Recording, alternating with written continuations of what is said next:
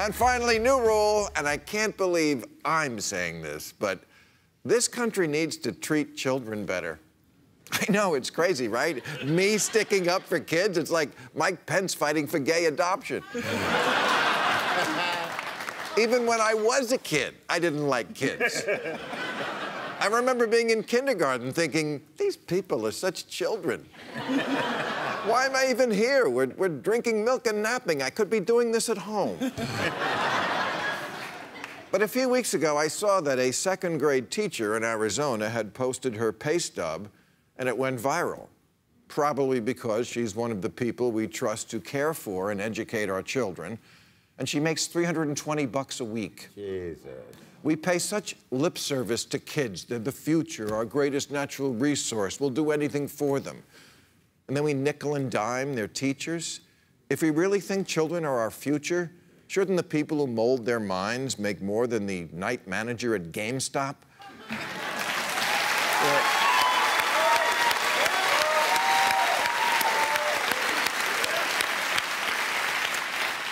There is a revolt brewing in the teachers' lounge these days in schools all across this country, and it's long overdue.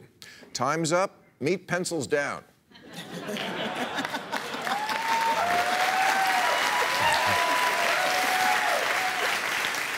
Teachers are tired of being told what Sarah Palin once said of a teacher, that her reward is in heaven.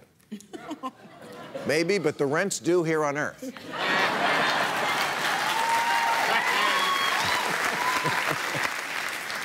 Elizabeth Milich, the teacher who posted her pay stub, wrote, I buy every roll of tape I use, every paper clip I use, every Sharpie I grade with, every snack I feed kids who don't have them.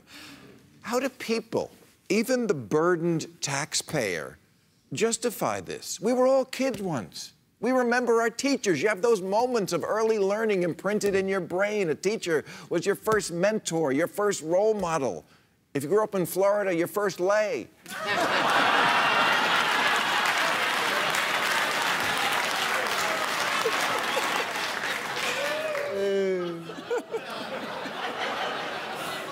In West Virginia, where the revolt started, teachers were just asking for a 5% pay raise. Not a lot, but it helps when you have to pay for your own paper, your own pencils, and now your own bullets.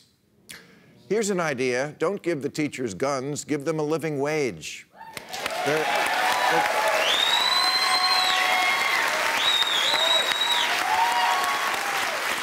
They're not asking for the world, just enough of a raise so they don't have to drive an Uber 3 nights a week.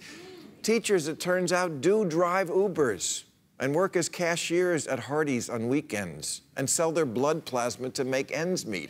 It isn't supposed to be a side hustle, teaching. In Kentucky, teachers are protesting Governor Matt Bevin's attempt to reduce their pension fund. Bevin said the teachers have a, quote, thug mentality. He said, it's about just straight up wanting more than your fair share. So true. You know, when I think greedy, the first thing that comes to mind is a public school teacher who takes the bus to work and spends her tax refund on crayons. If we really cared about kids, would we give them an education secretary who needs to stay after class?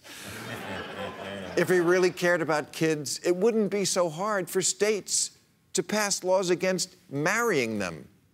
That's right. Fun fact, child marriage is legal in every state. What?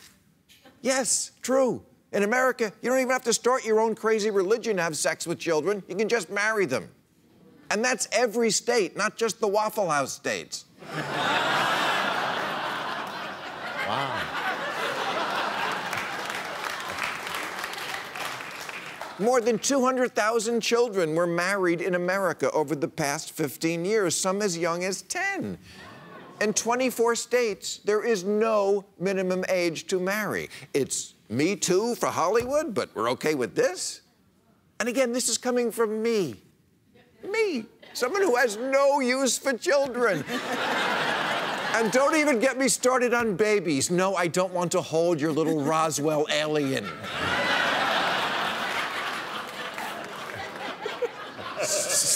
Some people call kids gifts from God. I call them reasons for earplugs. I don't like seeing kids. I don't like hearing kids. I do not like kids on a plane. I do not like kids on a train.